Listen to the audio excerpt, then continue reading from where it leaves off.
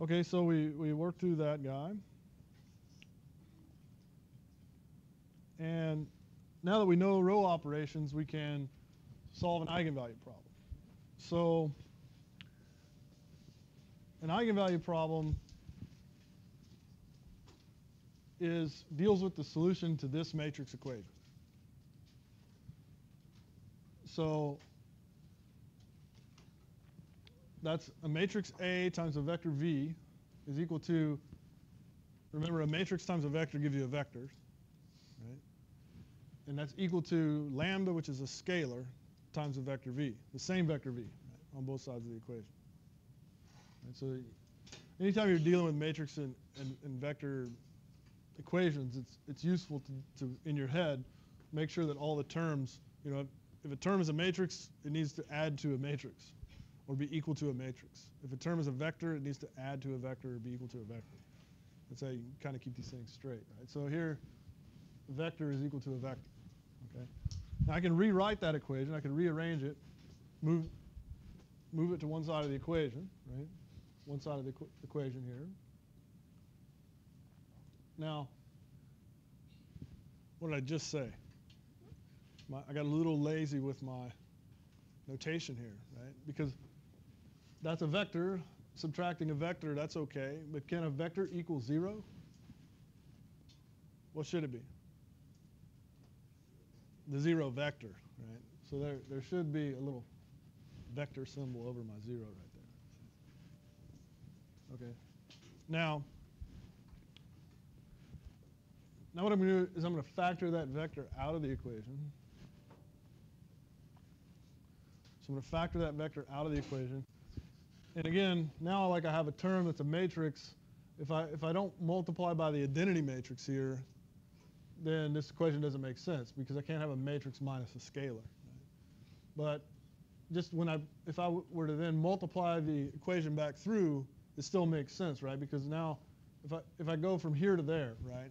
If I take a vector and multiply by the identity matrix, I just get the vector back. Right? So if I distribute this vector across that to get back to there, right? The vector times the identity matrix just gives me lambda times that vector. So what I'm trying to do in an eigenvalue problem is I'm trying to find the lambdas and the vector which solve this equation, right? The unknown vector. And for this equation to have a non-trivial solution, right? So obviously the trivial solution is if V is a 0 vector, that's true. That's a true statement, right? That's what we call the trivial solution. We don't care about that one. We want the non-trivial solution. So in order for us to solve this equation, or in order for this to be true in a non-trivial case, if a non-trivial V vector will exist if and only if the determinant of this A minus lambda I is equal to 0. So this is something you just need to memorize. This is how you go about solving an eigenvalue problem. Determinant of A minus lambda I is equal to 0. So we actually need to solve that. Okay. And again, in the context of stress, which we're going to learn later, remember I said before, we're going to learn that the stress is actually a tensor, which we can sort of think of as a 3×3 matrix. And in that context, the principal stresses, which are the ones we can measure easily, will turn out to be the eigenvalues of the stress tensor, right? The lambdas. So in the context of stress, the lambdas are the eigenvalues, also known as the principal stresses. And there'll be examples to follow in the context of stress. That's the whole purpose of kind of going through this exercise. So let's look at an example here.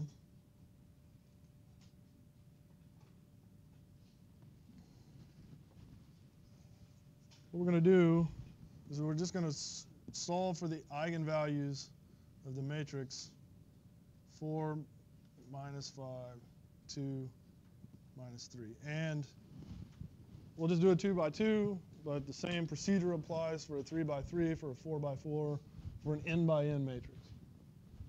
Okay? So we want to find out, we want to first compute the determinant of A minus lambda I. That's equal to the determinant of 4 minus 5, 2 minus 3 minus lambda 1, 0, 0, 1.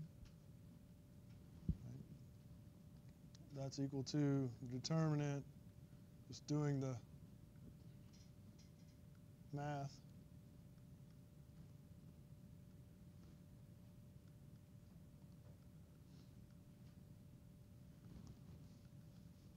So that's the matrix with 4 entries there. So how do we compute the determinant of a 2 by 2? Remember my x? It's this minus that.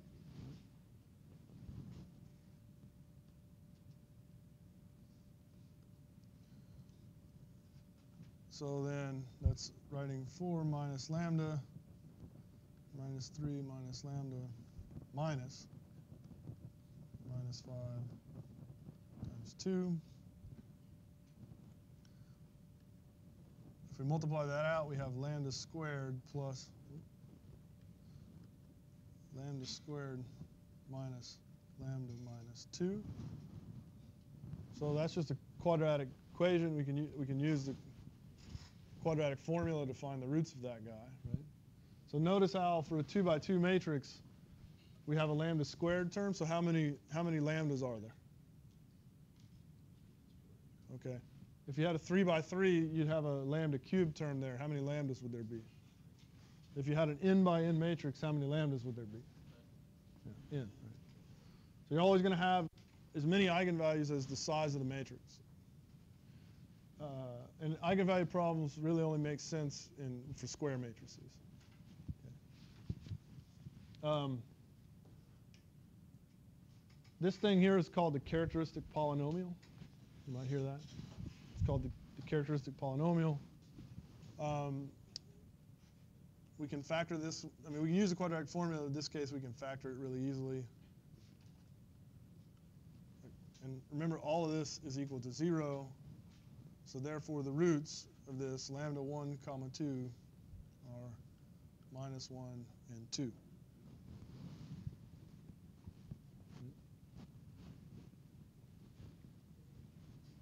So the eigenvalues of that matrix are minus 1 and 2. Okay?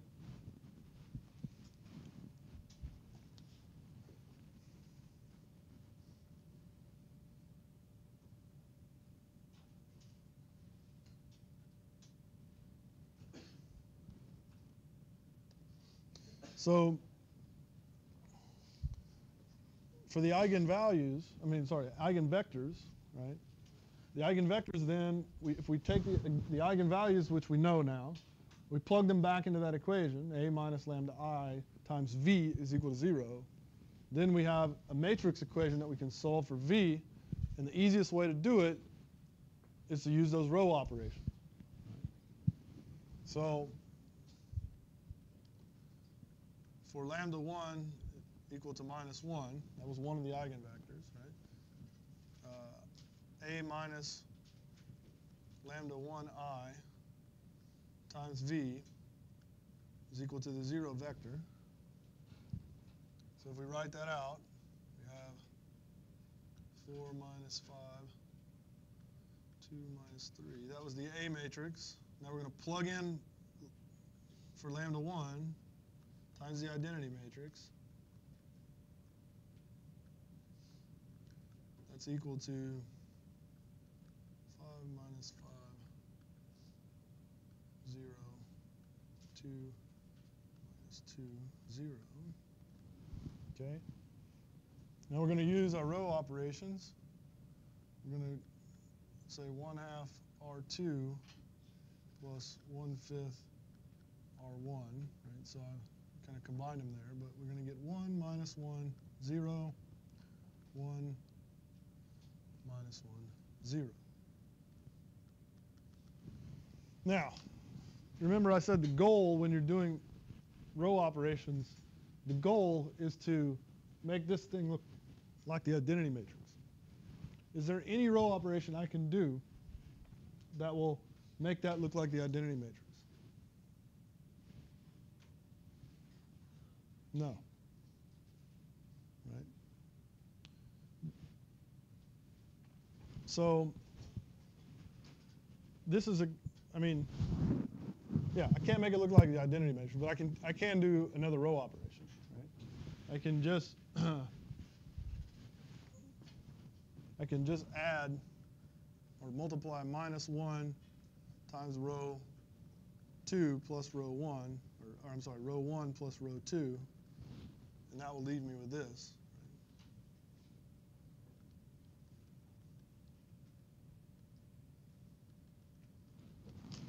Okay. So this matrix that we started with is said to be rank deficient. And this will always be the case with an eigenvalue problem. And that's one of the reasons I think it's easier to do these with row operations, because you'll always end up with something that looks like this. If you try to solve these, like by back substitution, like you might do using your algebra 2 skills, you might just confuse yourself because you're never going to get a solution. Right? You're never going to get a unique solution, because whenever you see this kind of system of equations in the reduced form like this, what this implies is that there are infinitely many solutions. Okay? There are infinitely many solutions. And so because there are infinitely many solutions, remember in the solving the equations, usually like the first equation we associate with like v1, the first component of the vector v, the second one v2, the second component of vector v. What this implies is that v2, whenever you have a row of zeros like that, v2 is free. So we can choose it to be anything. So we'll choose it to be, in this case, v2 equals 1.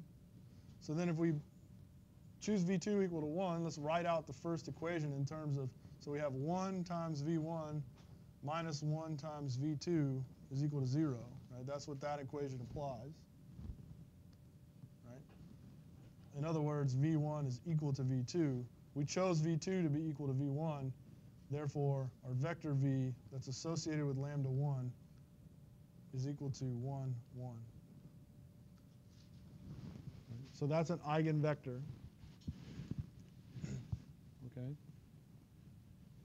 Of this matrix. Now, because there are infinitely many of them, whenever you try to use MATLAB to solve an eigenvalue problem, so that the MATLAB command to solve eigenvalues is just EIG, eig. So eig of a matrix A will return the eigenvalues. When you, I forget what it is for eigenvectors. EI, maybe it's eig V or something. But anyway, whenever you use it, because there are infinitely many, well, it has to make a choice about what to report to you, right? And so what MATLAB will always do is return a unit vector. So this is a vector. If I divide by the magnitude of this vector, I have a unit vector, right? So if I divide by the square root of the sum of the squares, right? So in this case, 1 over the square root of 2. 1 over the square root of 2.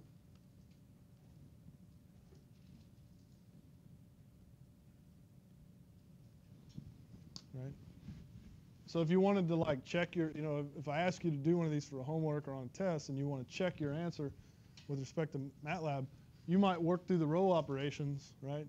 But then when you go check MATLAB, it's going to report 0.707, 0.707. You're like, oh, I got the wrong answer. Well, no, you didn't. Just divide by, right?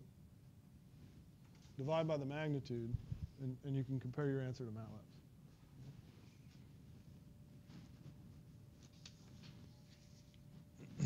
So that was just for so for lambda 2, which was equal to 2, then a minus lambda 2I would be equal to 2 minus 5, 0, 2 minus 5, 0. So we're in the same situation. Perform a row operation. We can reduce that to 2 minus 5, 0, 0, 0, 0. And since V2 is free, choose it to be, I'm going to choose it to be equal to 2. I can choose it to be anything, right? I'm going to choose it to be 2. And, I mean, almost always you choose it to be 1 and then just work it out, right? But in this case, if you choose it to be 1, you're going to get fractions over here. And I don't want to deal with fractions. So if I choose it to be equal to 2, and then you work through the details, what you end up with is that V associated with lambda 2 is equal to 5, 2. Right? So if you want to compare this to MATLAB, what would you multiply by?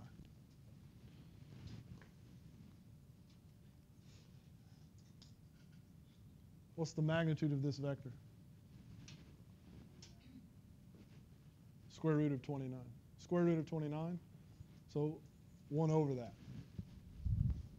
So if you want to compare your result to MATLAB, 1 over the square root of 29. So MATLAB would report, you know, in decimal place, right? It's going to actually perform this operation. And so that would be like 0.707, 0.707. I'm not sure what that works out to be. Okay. Now, I'm going to take a little aside here. This is not something I'm going to test you on by any means, but I just feel like I'm doing you a disservice if I don't spend the next 10 minutes teaching you what I'm about to teach you.